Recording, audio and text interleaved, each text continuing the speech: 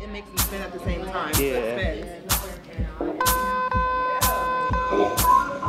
Many people don't see this side of graduate school. The value of max is what?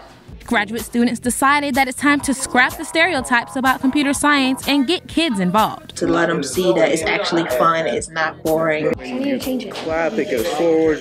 Clap again, it goes backwards. Clap it to stop. So they organized a Saturday, dubbed CodeIT Day, just to teach middle school kids how to program. Well, what we did is we made flashing lights so that it kind of looked like a laser shooting lasers, and then there was the propeller on the top. It spun, and also it played robotic sounds like.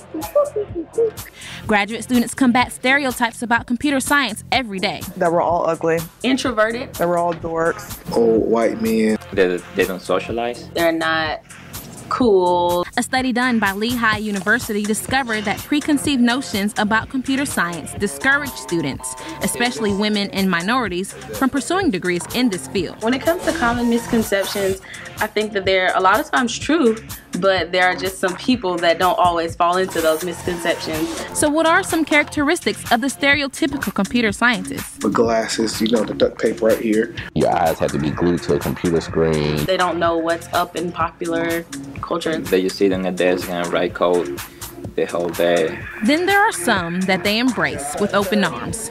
In a cool way, of course. We are nerds, but we're cool nerds. It's kind of trendy to have a startup to, you know, have the thick frames and be like at your computer, you know, on your Mac programming something. As you meet more computer scientists and learn more about their personal life, you find that more or less the misconceptions on the social side aren't as true. The list goes on, but the lab defies most of the misconceptions.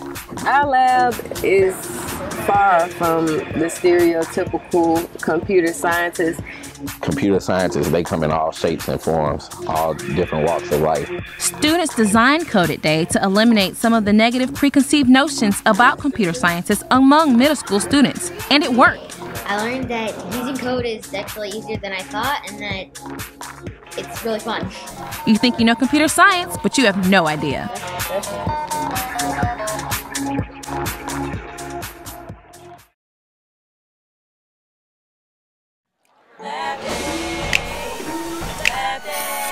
We're used to early mornings and late nights, working on research, lab projects and long flights,